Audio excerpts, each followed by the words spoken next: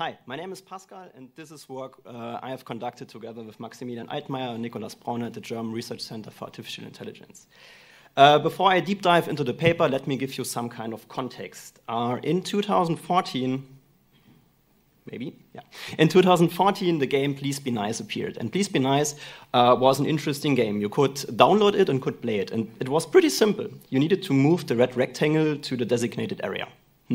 Not much of a game. But the interesting part was the first player that beats this game was allowed to provide a new feature request that was realized, and on the next day, the game was available again. So the player base could alter the game. The important part here was that the developers aimed for daily release cycles, and they said, okay, focus please on games. And the only rule, the game itself, and the only rule was, please be nice. And we found it interesting. If you see these screenshots, you can see that the game got crazy really fast. And basically, we asked ourselves the question, can we repeat that? Can we analyze it scientifically? So we would start with a rudimentary game, and we would see how the players would alter the game altogether. And we come up with Crowdjump. It's a simple platform game. It's available online, so no need to download anything. And we also aimed for daily release cycles. The thing that changed for us was that we not just said that the winning player could suggest a new feature. Instead, everyone that plays Crowdjump could suggest features, and there was an up and down voting mechanism, meaning the complete player base could decide what they want to have next. And the ideas could cover basically everything. The web page where we served Crowdjump, the game, but also, of course, the way we select features. So we wanted to be really open for the player base and would give them a lot of freedom. And we really started with a rudimentary game. Here you can see a platformer game. You could beat this one level in a couple of seconds. And you can control it with the arrow keys, and you had a nice little nasty jumping sound. That's it. And also the web page was quite rudimentary. Here you can see a screenshot of the ideas page. You could filter for ideas, you could search for ideas. And basically the ideas, similar to the Please Be Nice approach, could only be formulated textually. Here you could up and down vote, and the only thing that I want to stress here is that for every idea we provided an estimation for how long we think that we need for realization. We stick with a release cycle, meaning that we release a new game always at 7 p.m. in the evening, because we thought, okay, people will then have time to play the game, but nonetheless we provided an estimation. If they wanted to have a feature that took 2 weeks, they would know it up front before they selected, basically. We conducted 2 studies with Crowdjump, one pilot study, one main study, and due to the time, I can only elaborate on the main study. We had 25 participants that played Crowdjump over 23 days, and the only reason to play or to participate in the study was the game, so we had no compensation whatsoever. The pilot study showed us that we could basically release 2 features per day, so not just one, and more features was good for us because we wanted to see how the whole thing evolves. By considering these 25 participants, it became obvious that we had 12 really active players. These filled out also closing questionnaires. We had an age bias and we had a gender bias. And interestingly, 10 of these 12 participants had designed an application already, but just one had designed a video game. Additionally, they had mixed feelings about platformer games in general, so our sample was not consisting of just players that like platformer games or those that don't, so this was quite okay. I will now show you some screenshots how Crowdjump evolved. Until day 8, we had a lot of game mechanics added to the game. We had power-ups, we had a high score list so that participants, players could compare each other. We had bigger levels, custom avatars. Until day 15, we had more aesthetic changes. We had music, we had background, a nice little looking background. We had even more levels, even longer levels.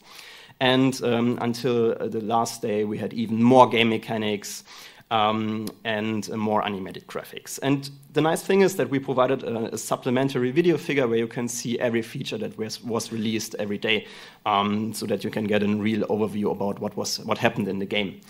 Interestingly enough, now to beat the game, you needed the best time was roughly 3 minutes, but only 6% of all tries resulted in a successful game. So the game got harder. Overall, we had 43 ideas realized in this time frame, and considering our estimations, the important part was that our estimations in many cases were correct and pessimistic in many other cases. That means people could basically rely on us if we say it will took that long. In most cases, it took that long, or we were a bit faster. Considering the estimations, overall we estimated 137 hours, but we just needed 106 to realize all the features that got selected. Overall, considering that we wanted to release 2 features per day at 7 p.m., on 19 days we were able to do this. Yeah? In the other days, we just could release 1 feature, but on the next day we could even release 3 features. So overall, people could rely on our estimation. You know, on the next day there will be some new content in the game. And people also stated that the features were realized as they had imagined, basically. From a results perspective, nearly 13,000 plays were done. We had an overperformer that played more than 6,000 times, yeah? But the median was also quite okay with 400. Yeah? We had 138 idea suggestions. We had a couple of upvotes, a couple of downvotes. And what we learned is that 2 feature realizations per day seemed to be good. So the sample stated that there were not too many ideas realized and not that they wanted to have even more ideas realized. But what they stated was that they really had the issue that they were overwhelmed by the sheer amount of suggestions that were provided. And that is interesting because basically they had the chance to say, we want to have another system. They could propose something else that would help them to crawl through all these ideas, but they didn't have it. So this is an interesting result. Overall, though, participants agreed that the game, the web page, and the idea selection process has been developed in a positive direction during the study. Overall, participants also stated to like the idea of Crowdjump. They tended to like the option to submit new ideas, and they enjoyed playing Crowdjump. So overall, we would reason that, given these numbers, that providing players with such an autonomy is an interesting aspect that should be considered. Another thing that was interesting for us is that the idea selection process did not change in the study. And if you ask participants whether or not they acted as a community or team, we learned that this wasn't the case. So participants thought that that there was no teamwork or no community. And that was interesting because we would have assumed that they would start with ideas that basically facilitate that. And it is interesting that at day 10, they upvoted a comment feature. So they wanted to comment on other ideas, but overall it was only used only 25 comments were written overall. So they acted solitarily. And also interesting is that the players stated that they had the feeling that nobody else interfered with the development. So we had also no trolling tendencies. So it seems that in this experience, players acted as single players and didn't wanted to have an idea selection process where they could come up together with a better next iteration cycle.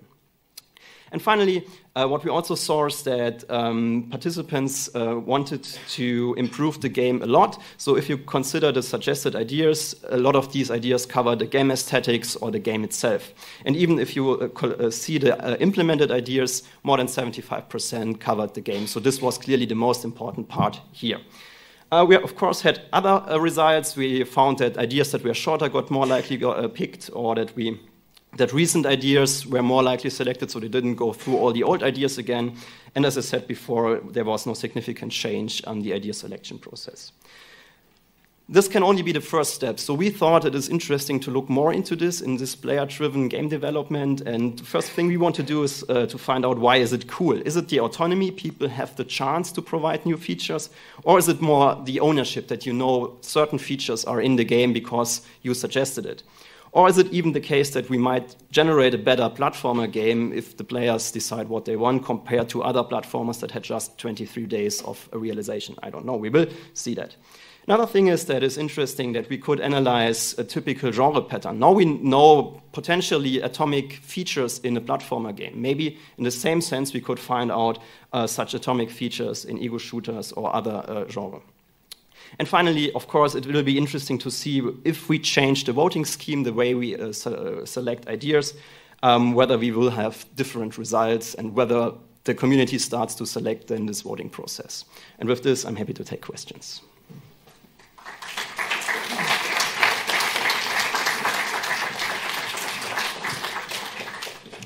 I was like before the time. So you have more time to ask your questions. Thank you.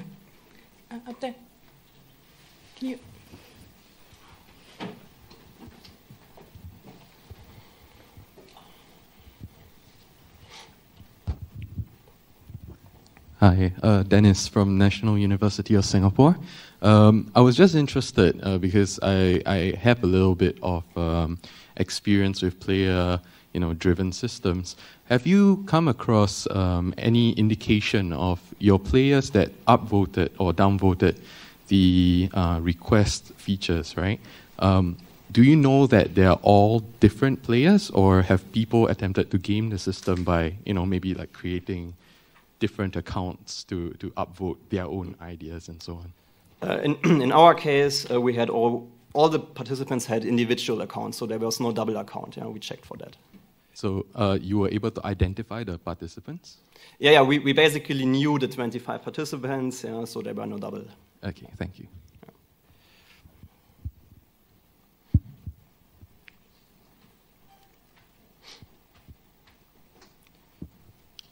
Hi, Kieran Hicks, University of Lincoln, England. So first of all, thanks for the great talk. I really enjoyed that. And so I was just kind of curious. As it went on, it seemed the game kind of grew in complexity and difficulty with the completion time growing exponentially. And I wondered, did you get any requests to remove features or to start making it easier, or was it always to make the game harder? Yeah, you will find details on that in the paper. Due to the time, I couldn't elaborate on that. We had two interesting occasions. First, the crowd stated that they want to have more challenge. So then it ramped up.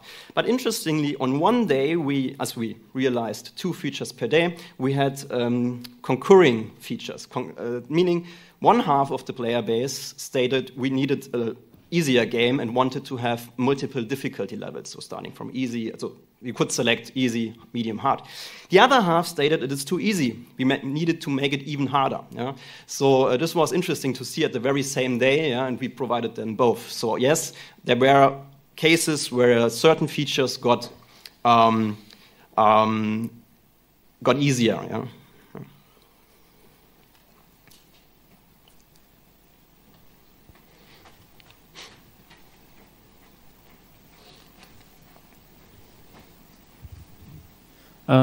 My question is about how was the empowerment to actually influence the game distributed across the players?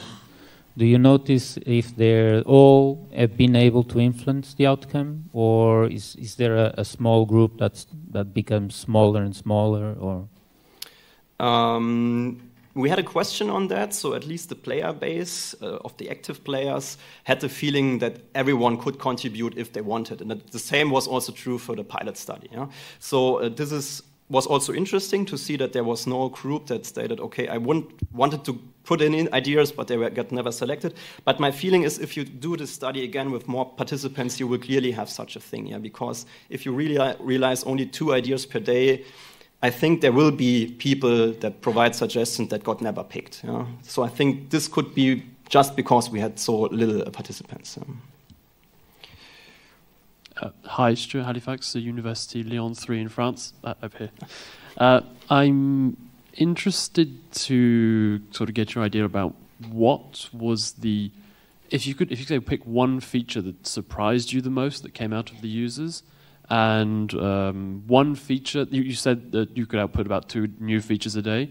Which was the one feature that took you guys the longest to input from the...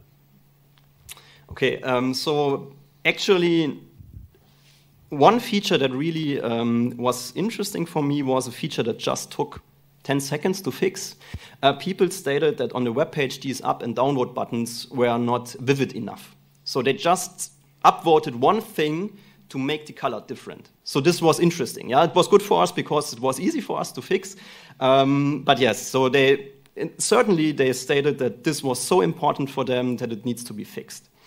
And I guess all the features that we had in the end that took 8 hours at maximum. Yeah. But what I needed to say, I also didn't elaborate it on the talk. We had certain features where we said we think that we cannot realize that in time for the study. Yeah. So in theory, they had the complete freedom, but in this particular study, it's a clear limitation. At certain features, we needed to state it took too long, so that we wouldn't see other features. Yeah. Let's thank Pascal again.